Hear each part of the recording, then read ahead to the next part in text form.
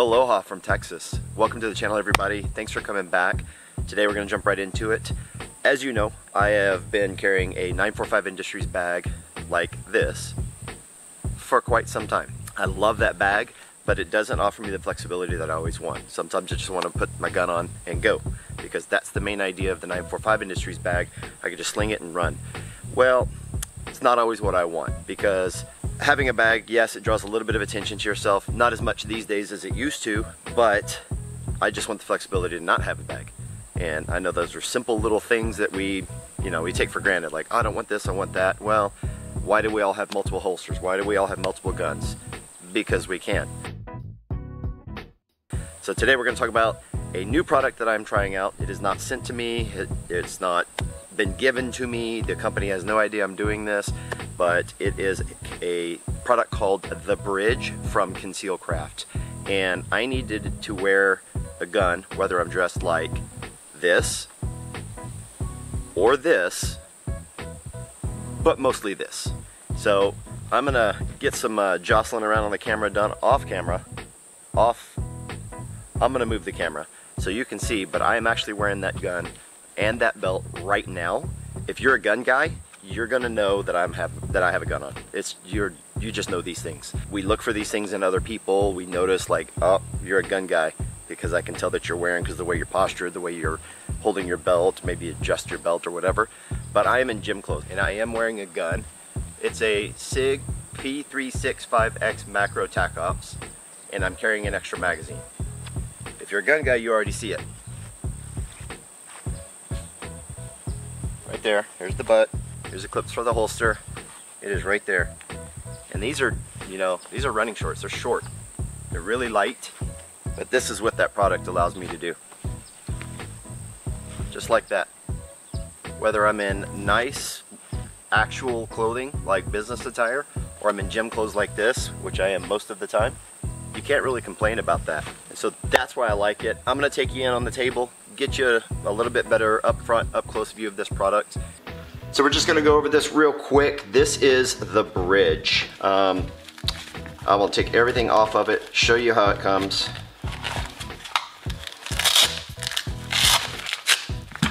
And maybe you'll understand why I like it so much.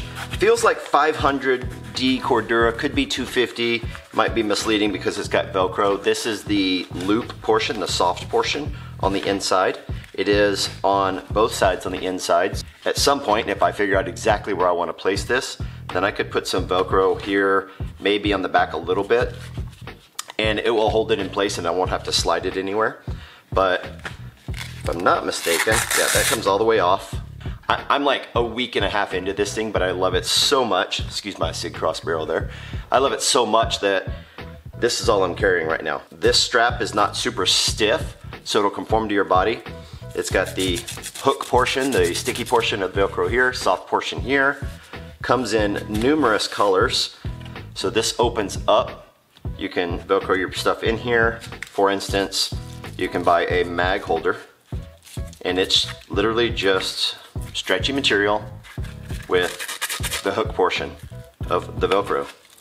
I did find that I was wearing this mag upright just as a comfort note, but it kept jabbing into me. As soon as I canted it like this, actually like that because I draw and my mag's ready to go. As soon as I canted it in that manner, it was much more comfortable to sit in the car, things like that. The buckle is pretty good. I don't see, I think it's a YKK. It actually says it right inside there. Seems pretty robust, seems pretty strong, but really it's just sitting around your waist, so it's not that big of a deal. I really thought I wouldn't like this sitting on my body, but I don't really notice it.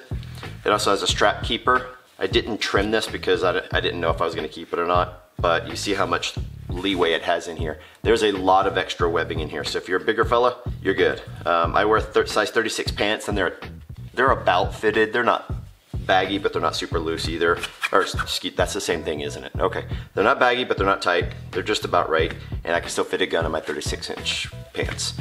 Back, uneventful. This is the part that sits up against you. Not that big of a deal. There's nothing really to report there. This is such a simple product. I almost didn't want to make a video on it because it's so simple. To put the gun in, if you have the pillow or not, You just grab your clips, insert it in there. You can put your clips over the top of that. If I don't want it pulling on my shorts at all, I would actually just put my shorts over the top of that, but generally I'll put this on my shorts and it'll support it even more. One of the cool things that I think is a feature and why it's probably called the bridge, when it is against your body, there is that cavity in there. As a note also, you can buy a tourniquet holder just like this. You can buy one that comes with the pistol mag holder. It'll fill a lot of that space, but what that piece does, or that separation does here, in my mind, it doesn't make big dips in your clothing so people can say, this fool's got a gun. So it keeps it more flat, it keeps it more concealable. Other than that, stitching's great, construction's more than adequate. I think it's great. It's $35, man. That's all this costs. 35 bucks. You can get whatever colors you want that they offer. There's a number of them. Throw on your holster that you already use. This doesn't require anything special. I think I could probably find a different option, but I think this was $12 to hold the mag. So other than that, you know, I feel like it's a cost savings over some of the other options out there. So the last thing about this carry option is how easy is it to draw. We are clear, there's nothing going on here. Sometimes you pinch your belly putting it back in, but that's just how it is when you're a little bit fat. Just like any other appendix carry, you're gonna wanna grab a shirt and you can draw and present. It's really not that much slower than anything else. It's still appendix. I use a typical appendix holster, so it's not any different. I think this is from Better, but it's a little pillow, a wedge pillow, which for me it made the biggest difference in the world because my belly would sit here and the gun would stick out. As soon as I put that pillow in there, it drove the top of the gun towards my belly and the butt of the gun more in, so it is more concealable. This is how hard it is to put in. You find the divide between the Velcro pieces and you just slide that in. Not any more difficult than any other facet of appendix carry. Magazine sitting right next to it, as seen previously. It's a good option. If you're looking for something more affordable, something more flexible, I think this is a really good option for you guys that are just kind of in between, like, I love this, but I don't wear it well, or I don't really like this, but I wear it well. I think this is going to bridge the gap between that. See what I did? It's called the bridge. Stay tactical.